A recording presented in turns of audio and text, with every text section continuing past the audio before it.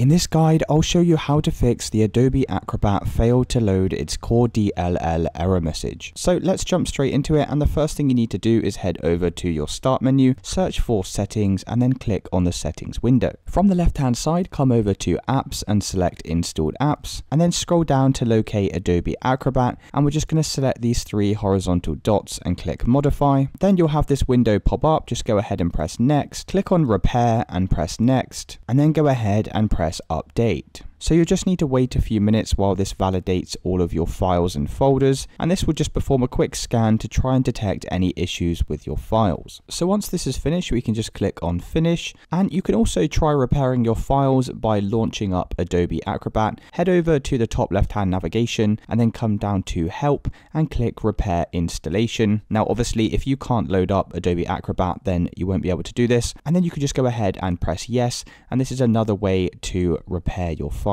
So if that's still not fixed the issue for you, another thing we can do is come back over to Adobe Acrobat, come over to the left hand navigation and come down to preferences. From this left hand navigation, scroll all the way down to security enhanced, come over to enable protected mode at startup, and you just want to uncheck this box here. You'll get this security pop up, so just go ahead and press yes. And then finally we can close out of this window to save our changes, and you can try restarting the application to check if that's now fixed it. Now another thing you can do to fix this error message is just head over to your start menu and search for registry editor. Click on the registry editor tab, and then from here we want to expand H-key current user. Come down to software and expand this folder. Head over to Adobe and expand this inside of Adobe Acrobat, DC, and then scroll down and select this folder labeled privileged. Now from here you'll have this file called B protected mode. Then you're just going to double click on B protected mode to open up this file, and if you have the value data here of 1, we're now just going to change this to 0 and press OK, and then you can close out of the registry editor and once again check if that's now fixed it. The very last thing we can do is just head over to your Adobe Creative Cloud app, and then head over to home in this left hand panel, come over to updates from the right hand side, and just make sure you're running the latest version of Adobe Acrobat.